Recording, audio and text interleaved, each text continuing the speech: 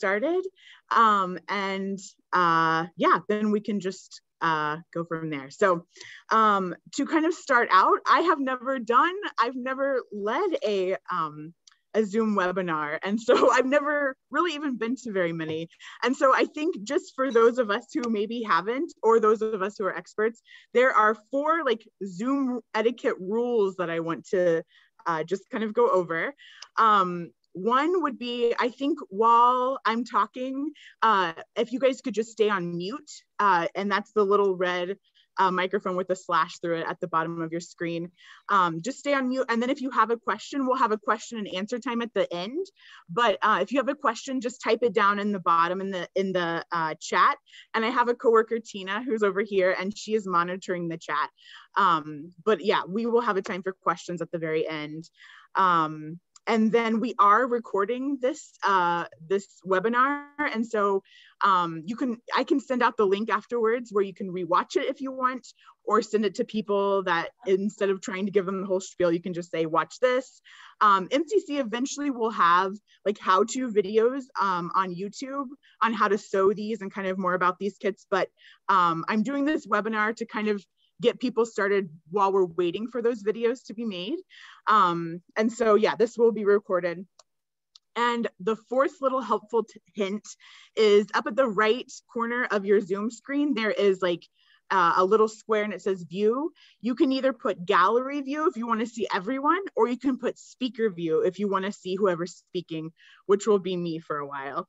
And that way, whenever I start to do a demonstration, which I'll kind of do that towards more the end, I will back up so you can see the table a little bit more. But if you put it on speaker view, it will be easier to see what I'm doing. So those are just the 4 little helpful tools of a Zoom webinar. So, all right. So I also want to start with just kind of saying a little bit about MCC. I don't want to assume that everyone on this call knows what MCC is, or even what MCC stands for, right? And so MCC stands for Mennonite Central Committee, and we have been around for 100 years. We had our centennial in 2020, and MCC works in about 51 different countries, and we work to share God's love and compassion through relief and development and peace work. And so a lot of where I work is kind of in the relief department. I am the Workroom Supervisor, so I have volunteers that come here that put together different kits that we send to our partners in places after natural disasters, places where there are limited resources, places like refugee camps, and that's kind of the relief part of our motto. But then we also are working with development work and trying to do this in an equal and just way, which is kind of the peace component of that. So yeah, you can find more information on our website if you're more interested in what else MCC does. But yeah, that whenever I see MCC, it's Mennonite Central Committee.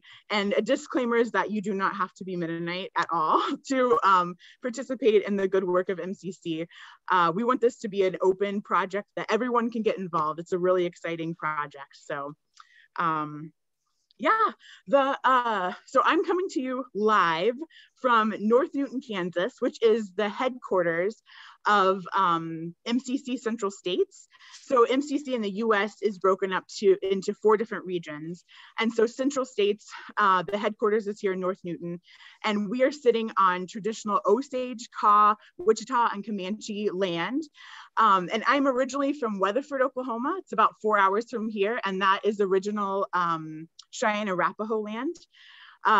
And I have worked for MCC I'm coming up on my 5th year of working for MCC. And I have learned so much in my time working here. I really, yeah, I love the work that we do. It's working with my hands and working to support humanity, right? And those are both 2 things that I love. And I'm hoping that the reason that you signed up for this webinar is because you also love those things or want to hear more about it. So now I kind of want to shift into more talking about the dignity kits. Like I mentioned, I grew up in Weatherford, Oklahoma. And like whenever we kind of started these dignity kits, it was a time that I could reflect on like my own, I guess, menstruation story, I guess, but, you know, starting my period and how those things felt. There is like a lot of societal shame that we feel around menstruation, and it's not even like I know where that came from, right? So I was talking with my mom, because I got my mom sewing these, and I was talking with her, and like whenever I was prepubescent and my mom wanted to talk to me about menstruation and things like that, I was so embarrassed. My face would get red. I would want to run away anytime my mom and I were alone together, because I thought she was going to give me that talk. And I just like, I don't know where does this come from, right? And so my mom actually, she couldn't get me in a room alone. So she went to the library and she got a stack of books like about starting your period and, you know, health and puberty. And she put it on the kitchen table, and she told me that I couldn't go to my friend Carly's house until I had read all of those books and learned all about menstruation. And yeah, so I mean, I learned that, but it's like my mom didn't give me that shame and embarrassment. It's just like that time of life where it just feels, you know, like, yeah, it feels embarrassing and it feels like something that you should hide. And so like as we are thinking about making these kits to be sent to girls and women all over the world, think about if there was more of a culture of shame around menstruating, or think about not being able to have access to pads or tampons or Diva cups. I mean, I think that this can be a time of mutual reflection and mutual learning, as we also think about like the young women in our lives and the older women in our lives. Yeah, just women and girls. I mean, periods and menstruating is something that connects all of us. It's something that no matter where you are, you know, your body goes through these changes, and it's something that is a part of humanity. And so this is like an act of solidarity, right? This is something that we can do to support women and girls. This is something that we can do to reflect on the women and girls in our lives. And yeah, women supporting women, men supporting women, people supporting people. These are some of the things that get me excited about this kit. Also, I also want to touch base on the name of the kit. So the name is called a dignity kit, right? And I think it's important to like make the distinction that we are not like bringing dignity to the recipients of these kits. We are supporting the dignity that they already have. And yeah, if you think, you know, if you put yourself in the position of someone who doesn't have access to pads, or in a lot of places where we are going to be sending these kits, they either aren't able to purchase them or they're expensive. And so like families would rather use money to send their kids to school than buy you know, pads or menstruation products. And so a lot of these girls are skipping their week that they're menstruating. They're staying at home and you know, using whatever they can, but because they don't have pads or whatever they need to be able to go to school and not bleed on things. And so, yeah, just kind of reflect on those things, and also thinking about how we deal with our periods here in the US, and how there's so much waste and so much, you know, yeah, we aren't being kind to our Mother Earth, you know, by throwing away, you know, pads and tampons and stuff like that. And so that's also another point of reflection is what can we learn from these recyclable and reusable pads that we're wanting to send to our sisters across all over. What can we learn from that and reflect on our own practices around shame, around periods, around all sorts of those things. So I just wanted to put those little things in your mind. So this can be kind of a mutual learning thing, instead of like us just, you know, making these pads to send to to women and girls. This is an act of solidarity. So I do want to talk a little bit about the history of these dignity kits. So we have been talking, and by we, it's kind of been the material resource network. So it's people who have my job in the US and Canada. We get together and we talk about the different kits that MCC has. And we ask our partners, you know, are these kits meeting the needs? Are they culturally appropriate? Are there items that are needed, aren't needed, things like that. We are a partner-based organization. So we want to be doing and sending things that are what the partner needs, not what we think that they need, right? And so in one of our kits, the relief kit you may be familiar with, it's in a 5-gallon bucket. We put towels and soap and toothbrushes, and a lot of those are going to like places after natural disaster and refugee camps. But inside of that kit, we put 28 maxi pads. And that just really got us thinking, right? Like, how long can those actually last? And also, I mean, women's health is everyone's health, right? So growing up, my mom used to say, you know, if mama ain't happy, ain't nobody happy. And I mean, women are, you know, the heart of a lot of things and a lot of culture and a lot of, you know, family life. And it's like, yeah, women's health is everyone's health. And so we really were talking, how can we support women's health in a way that is sustainable, in a way that is culturally appropriate, and in a way that we can help with our gifts that we have. So we, like the material resource groups, we checked with some other nonprofits who are doing this kind of work. You may have heard of an organization called Days for Girls, which is a really good organization as well. And they kind of focus on reusable menstruation pads. So we checked with a couple different places to kind of see how they're doing it. We looked at a lot of different patterns for the reusable pads. And we actually, the women of the material resources group, we actually wore these and used them and like took notes, and we changed our pattern based off of how they felt on our bodies, because we want to be sending a product that we believe in and that we would use, and that is a gift, right? We want to be sending our best, not just things that we think will make do. And so, yeah, so these kits, we started working on them in 2018. It's taken a while. We've talked to our partners who are really excited about them. And a lot of the things that we are putting inside of these kits are based off of partner feedback, what our partnering organizations said that they would like in these kits. So right now we have requests for these dignity kits from our partners in Burkina Faso, at schools in Burkina Faso and Malawi and Ukraine. And then we also have requests from a women's prison in Zambia.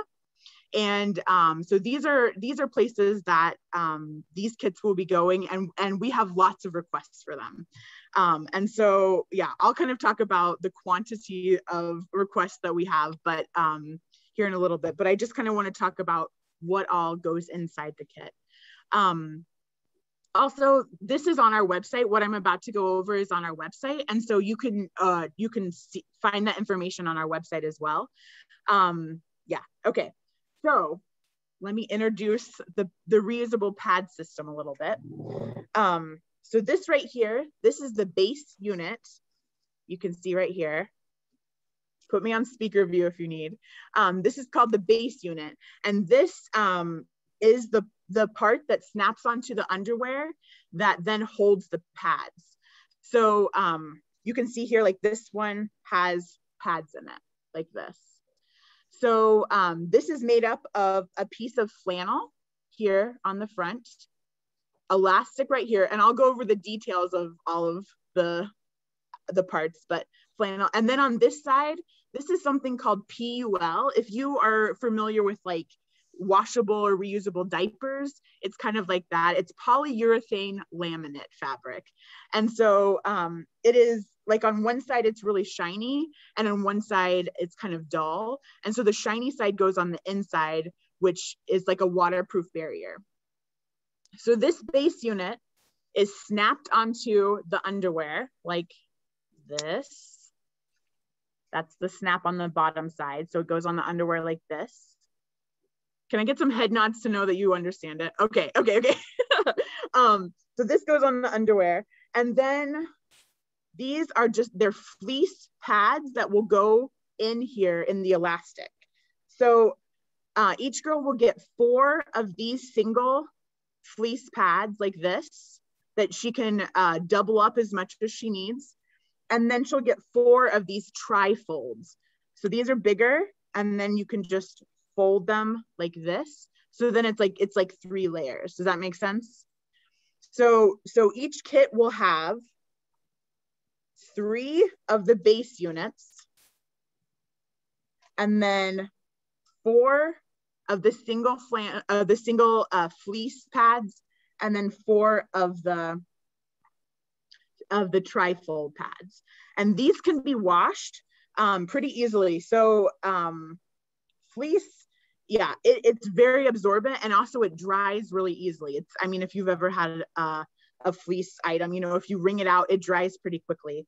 And so that's why we went with fleece. It also can, I mean, these pads can last for up to 2 years if they're taken care of well. We're hoping that like our partnering organizations that use a very similar pattern say that these base units can last like 4 to 6 years if they're taken care of well.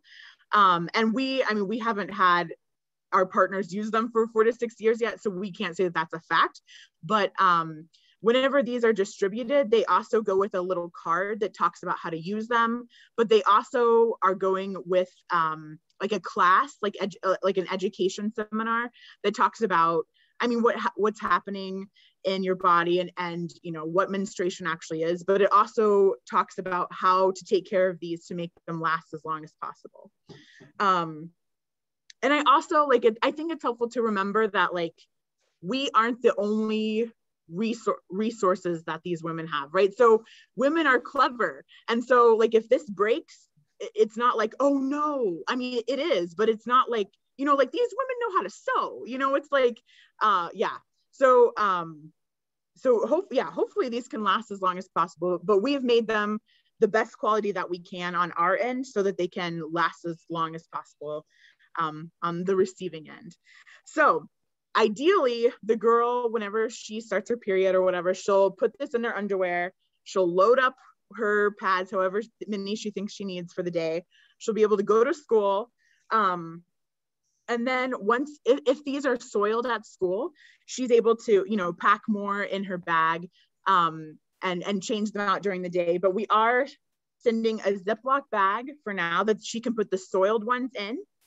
And but we are also working on, the design isn't finalized for this, but we're also working on a transport bag that would be like a Ziploc bag, but made out of the PUL fabric too. So she could put her, the used ones in here as well. So we are still working on a finalized pattern for that. But for right now, we'll be sending a Ziploc bag that the soiled ones can go in. And I bet a lot of you are familiar with this. This is a kit bag. And so like a school kit, it's the same bag that we use for school kits and for hygiene kits. And so we're sending one of these as well. So hopefully this whole pad system can go in here. It's a cute, I love this one. It's a cute, fun bag. And so yeah, hopefully it's something that doesn't feel shameful, but it feels like exciting and pretty. That's also something it's been fun to work with, like fun, bright fabrics, you know, to try to think about like celebrating our bodies and yeah, leaning into this time of the month instead of trying to hide it. So anyways, this bag is where the girls can transport their kit system or their soiled ones or whatever inside of this bag while they're at school or while they're at work, whatever they need to do. So inside of the kit is, in review, 3 base units, 4 pads, 4 trifold pads, a kit bag, and then we're also sending 3 pairs of underwear. And so we are buying them in small, medium, and large. And then the different partners that are requesting these can request, you know, if they have an idea of what sizes that they need, they can say like, you know, if there may be older women or mature women, they can say like, we need medium and large or small, whatever. But we will have different sizes available, small, medium, and large, to send the underwear. The only thing that is sized differently is the underwear. The pads are the same size. So, and we did toy with having different sizes of the base units because there were different sizes of bodies of the women that tried them. And this medium size here worked for all the types of bodies that we tried them here. And so, yeah, that also is good because it's nice to just have one pattern.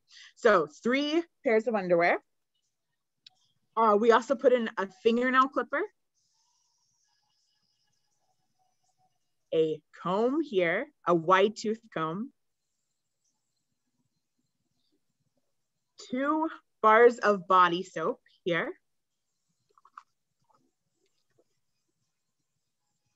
1 large bar of laundry soap. So I should also say, the thing that I don't have here to show you all, but I think is cute and exciting, is that these things go in a little 2-gallon pail. So if you are familiar with like our relief kits, they go in 5-gallon pails, but these go in these little white pails. All of these items do. And so then the women and girls can wash them in that pail. And then also the things that I don't have today is clothespins. It comes with, I think it's 2 or 4 clothespins that then they can hang them out to dry. And this is all on our website. But yeah, this is laundry soap. Yeah, we have Zote and Fels Naphtha. That's kind of what we have in the US as far as finding laundry soap. We'll also put in a washcloth here, a hand towel here, and then 4, I don't know if you can see, 4 heavy duty safety pins. And if anybody has like lived life, you know that you always could use a safety pin. That's kind of how we came upon that. And our partner said that they would be really excited about that. I mean, if you need to adjust your dress, or if you need to, if you get a hole in your bag or whatever. So 4 safety pins also go in the kit. And so, yeah, all of those items will go in a pail and then be sent to our partners. So the order that we are working on right now is to Burkina Faso, for the girls' school in Burkina Faso. And they have requested 2,500 kits. Yeah, I see a mouth open. Yeah, it's a lot because I didn't do the math beforehand, but whatever 2,500 times 3 is how many base units we need. So I know everyone is super good at mental math, so do that mental math. And this is just for, they have requested, it's kind of not an emergency situation, but they said that these are like something that they absolutely need. And so they have requested that we send out a container with these in July. So our region here in Central States, we're trying to get as many as possible. We told our partners that we don't know, because this is a new kit, we told them that we don't know if we'll be able to meet that goal, but we will get as close to it as we can. But we are definitely going for like quality over quantity. I mean, we want to help as many women and girls as possible, but if the product isn't made right or isn't made well, it's not worth the whole journey that it's going to take, right? And so so that leads me into the next part of my little webinar, which is the demonstration on how to sew them. So it's pretty simple, especially if you have a sewing background. My sewing background is sewing comforters. That's what I love. And the seam allowance is pretty much the same, but there's just a few curves. But if you can sew a comforter, if you can sew anything, even if you can't, you can learn on this. You can sew a base unit. So I'll kind of go over that. I'm going to scoot my table back so you can see my workspace here. There you go. Can you see it okay? Okay. All right.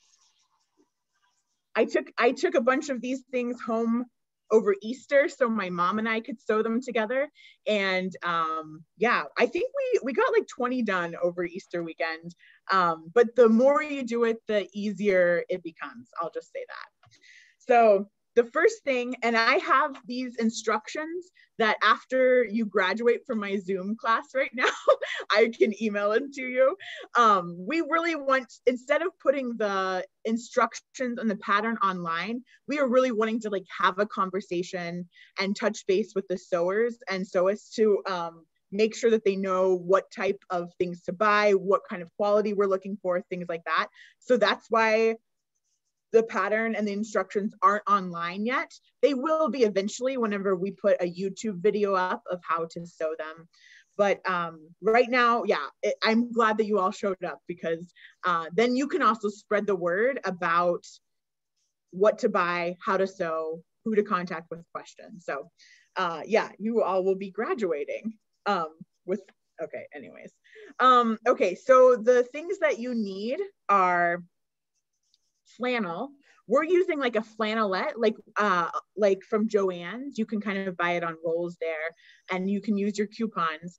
But we ask that you pre-wash all of the flannel. That way it shrinks here and it doesn't shrink whenever it gets to the recipient. So yeah, all of this is washed flannel. We also are trying to stay away from like very, very light colored flannels. We're hoping that this part doesn't get soiled, but you know, sometimes that happens. And they will be able to wash them. On the one that I used, I was able to wash stains out of here, but still, we're trying to use like busier, kind of darker flannel. Then the next thing that you need is PUL, that polyurethane laminate that I talked about. And this is already cut out, but this part, it kind of stumped me. So this is why I want to tell you about it. So there is like a plasticky side. You see how there's a shiny side there? You see how that's shining? And then there's a dull side here. So on the instructions, it says that you put the dull side and the right side of the flannel together. So pretty much just know this in your head, that the shiny part is the water barrier. And so you want that enclosed inside of the base unit. Does that make sense? Have some head shakes? Okay, yeah. Because if there's any leakage, you want the shiny side to stop it before it gets to the underwear. So the very first one I did it wrong, but I learned from my mistakes. So yeah, and it says it on the directions clearly, but just know the science of it. So the first thing that you'll do, you'll wash your flannel, you'll cut these things out.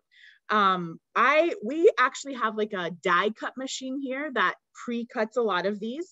And so if you all want to start sewing these, I'm going to have a starter kit that I'll mail to you with some pre-cuts, so you can kind of get started. But yeah, see, I have stacks on stacks of them cut out. But once you go through your starter kit, it would be great if you could buy and purchase and cut out your own.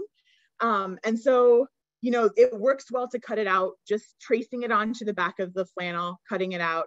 I had my coworker Dwayne make a pattern of this out of plexiglass. And so then we can just put that down and trace around it, which has been helpful, but we've mostly been using the die cut machine. Anyways, okay.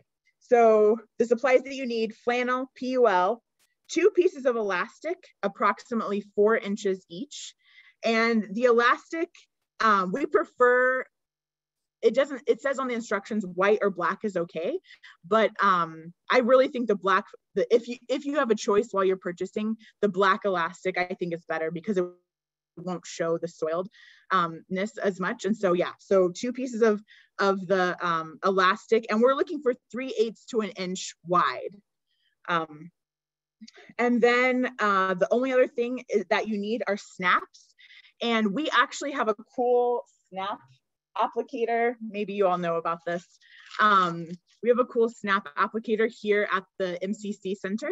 And so I'm telling a lot of my sewers, if you just want to sew the base units, send them to me, and we can put on the snaps here, because this is so much easier than sewing on snaps.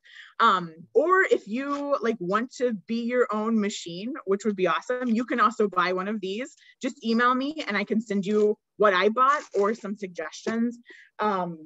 but yeah, putting on the snaps has been fun because there's lots of different colors of snaps that you can choose from. So, okay.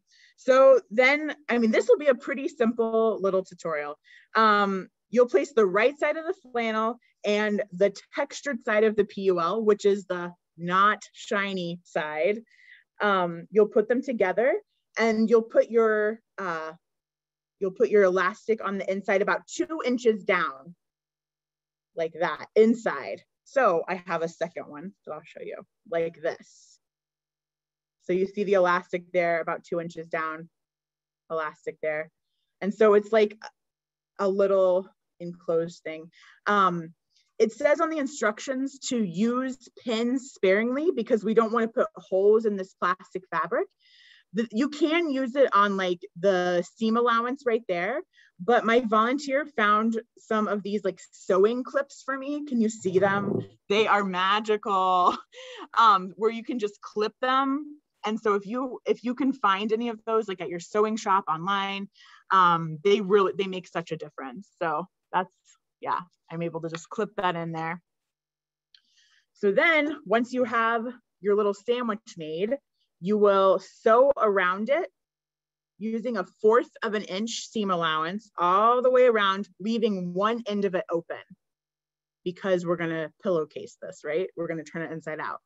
So you sew all the way around it, which comes to my next example.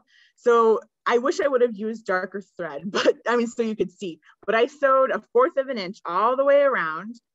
And so when my mom and I made these, we got to this point and then we went out into the living room and we watched a movie while we turned these inside out. So you can make, yeah, you can, this is a fun part because it's a little mindless, right? So then what we do is we turn it inside out like this. And it says in the instruction, you can use like a chopstick or something to poke out the corners. I guess something else I should say is it's helpful if you want to trim the corners once you've sewn them, just so that so you can poke it out a little further. Yeah, just trim the corners. There, okay. So turn it inside out. And whenever you turn it inside out, the elastic should be on the flannel side. That's something else that sometimes takes a little bit of thinking about. But so you turn this inside out, you put the elastic on the flannel side. And then I feel like you all, yeah, it's like making little masks. I feel like you can guess what the next step is, right? So the next step is then you're gonna take the top where you left it open and you're gonna fold it under about 1/4 of an inch. And then if you have little clippers, you know, you can clip it. And then you're just gonna top stitch all the way around there. I had a sewer who used like a zigzag and I thought it looked really nice. It doesn't say in the instructions that you need to do that, but a zigzag or whatever, but just a nice top stitch there around the top. And then make sure that your elastic is on the top of the flannel. But yeah, then you have your base unit and then you can add the snaps if you want. On the pattern, it kind of shows where to put them, but it's just, I mean, just there at the bottom so that it can be snapped onto the gusset of the underwear. And yeah, then you have your base unit and then you have to do it 2 more times to finish a kit. So yeah, so it takes a lot, but I mean, yeah, I'm sure the past year of sewing masks has like amped everyone up for this. That, yeah, you are prepared for this to be able to sew these. I also want to say the PUL fabric comes in lots of really fun colors and it even comes in some designs. That's totally fine. Yeah, it's at first I just bought white PUL from Joann's, but they have really fun different colors and then it's kind of fun to pair them with the top. So yeah, I think that insert snaps in the flap area, avoiding the thickness of the seam allowance. So it has the dots on the instructions. So that was my short little sewing demonstration. But yeah, so the next steps, I'm going to have some time for questions, but I do want to say the next steps, if you all want to join in the fun and start sewing, I emailed you the link. That was me, Kate, so that you would have my email address. So if you want to get started on this, email me and I can send you all of this information that I was talking about. I can even send you, I can send you the link to this so that you can review it. And yeah, the instructions won't be online for a little bit. The instructions will be online whenever they have the YouTube video instruction, which I think that might be a little bit until the fall. I think it might be a little bit still. So you can use this, or you can, physically show if you want friends to get involved or whatever. But I'll send you, yeah. And so also send me your address if you want me to send you a starter kit, which would be the instructions, the pattern, and then 10, an example one, and then 10 pre-cuts of the PUL and the flannel. So you can kind of get started. If you are in the Central States region, which is, if you aren't sure what your region is, we can talk about it over email. But eventually your kits will need to be sent to MCC in North Newton. And ideally, if that could be, if you could send me what you have by like June, so that I could then get them to MCC headquarters in July, so that we could get as many as possible for that first Burkina Faso shipment, that would be great. But like I said, I want to stress quality over quantity, because we will eventually fulfill the requests, but we want to make sure that we're doing it not fast and crazy. So okay, if you have any questions, type them in the chat and my friend Tina will, there's a question. Okay. There's a question about cotton flannel. Do you prefer cotton flannel or poly? Oh, okay. I think I have purchased cotton flannel. I think it's like the flannel at Joann's. I think that is cotton. I guess I'm not 100% sure, but yeah, it feels like cotton. Yeah, I think it's cotton. So the curves don't need to be clipped. You can clip the curves.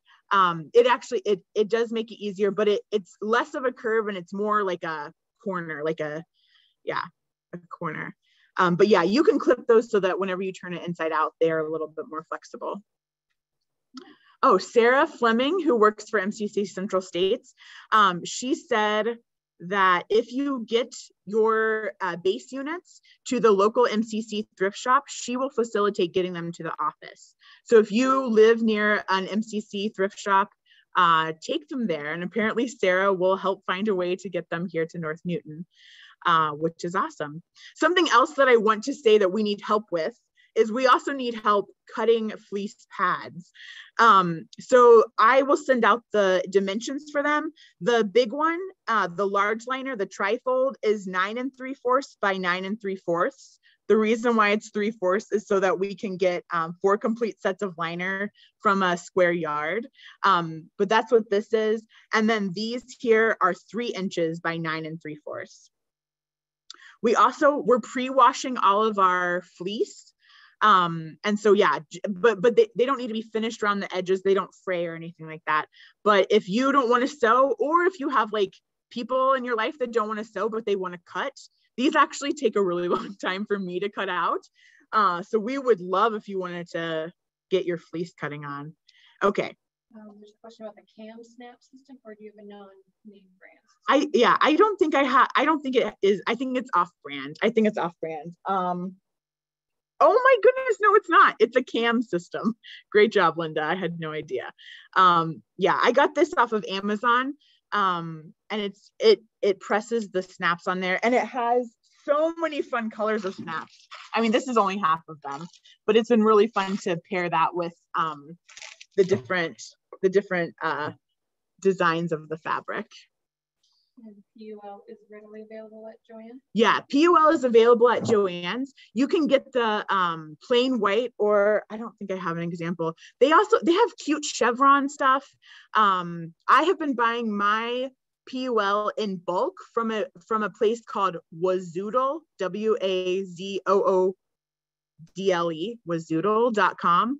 And they have really great solid colors. Like they have this magenta, which I love. They have blue, they have chartreuse, they have all sorts of, but that's like if you're buying a lot. I've been buying a lot from there. But yeah, if you're just wanting to get started, check out at Joann's. What if we live in Pennsylvania? Oh yeah, if you live in Pennsylvania, Laura, just connect with me afterwards and I will tell you where you need to send them. There's actually a place closer to you in Ephrata, Pennsylvania, where you can either, I don't know where you live, but you can either drop them by or you can get them to the resource center there in Ephrata, Pennsylvania. Terry's wondering how many can we cut per yard, and I'm not sure exactly which piece she's asking. Yeah, okay, yeah. I'm assuming you're asking how many of these base units can we cut per yard. I actually don't know that answer. We have been using our die cut machine, which I think has more waste. I know it has more waste. And so whenever I went home for Easter and took home just flannel, and my mom and I just traced it out on there, we were able to get a lot more out of it. It wasn't as fast, but I don't know how many you can get out of a yard. But I will repeat for the fleece, you can get 4 complete sets of liners from 1 square yard of fleece. But yeah, that would be a good thing for me to know, but I don't know that answer. Any more questions? Okay. I'm so excited that you all joined. I had no idea if anybody would join a little webinar, but I'm so excited to be able to talk about this kit and connect with you all and dream about how we can make these out of solidarity. So yeah, thank you so much for your time.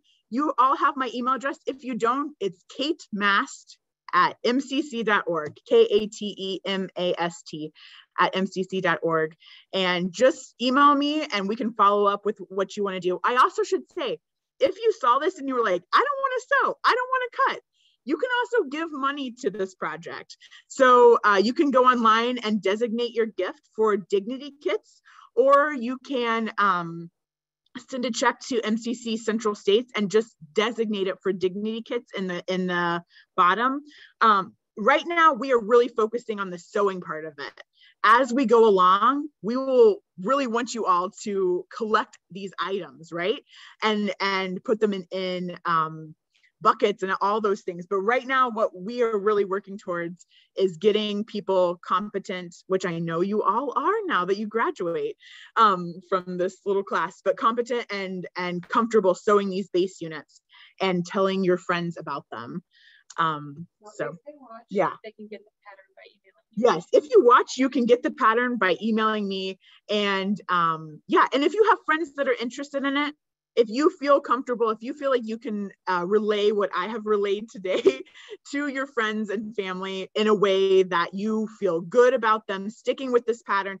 I should also say we are sharing this pattern patent with another nonprofit. And so these can't be like made to sell or anything like that. But we want everyone to stick to this pattern. But anyways, you can share it. You can share it. You guys have become ambassadors for this. So you can share it, but email me afterwards and I can send you the pattern and the instructions. And we would love for you to get started. 1/4 inch elastic be used. 1/4 inch, I think that's okay. Yeah, do you have some leftover from mask making? I feel like a lot of people have that leftover from mask making. Yeah, that should be okay, I believe. I'll let you know if it's not, but I think that should be okay. Who asked that? Okay. Okay, any other questions? Okay, congratulations on your graduation. Yay. Yeah, thank you so much for joining in, and connect with me over email and I'll get you hooked up. So thank you so much. Have a good evening, everyone. Thanks, Kate.